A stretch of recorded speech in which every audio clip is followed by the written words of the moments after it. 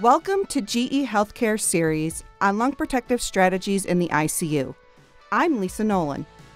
The CARESCAPE R860 offers a wide array of advanced ventilation tools to help with the clinical decision-making process around lung protection. Throughout this series, we will discuss these tools in more detail. Today, we will discuss FRC and PEEP InView. Let's get started.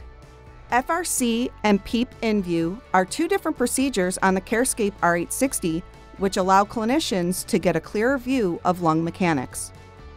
Functional residual capacity, or FRC, is the volume held in the lungs at the end of expiration on a spontaneously breathing patient. When a patient is intubated, measuring FRC is difficult without the disruption of mechanical ventilation and the use of additional non-medical gas sources. The term end expiratory lung volume, or EELV, is used to describe FRC when a patient is intubated, and positive end expiratory pressure, or PEEP, is added. The measurement of EELV can also determine the impact of the PEEP setting being used.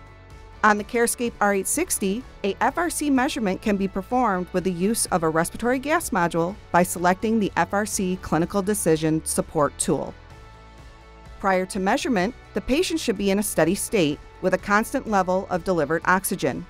The FRC measurement can be completed in a single measurement or a recurrent measurement from 1 to 12 hours in increments of an hour. Once the measurement is complete, it provides the volume for FRC and static compliance.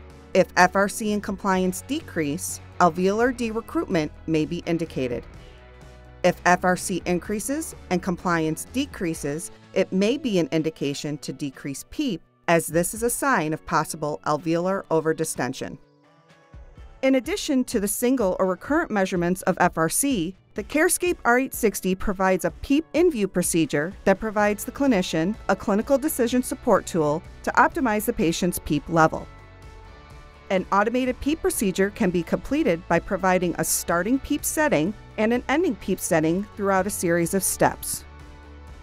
Once completed, the results of each PEEP setting can be analyzed to provide an optimal PEEP setting.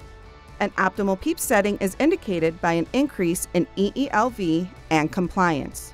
Finding your optimal level of FRC and PEEP is as easy as that on the CARESCAPE R860. Please join us next time when we talk about spirodynamics. I'm Lisa Nolan for GE Healthcare series on lung protective strategies in the ICU.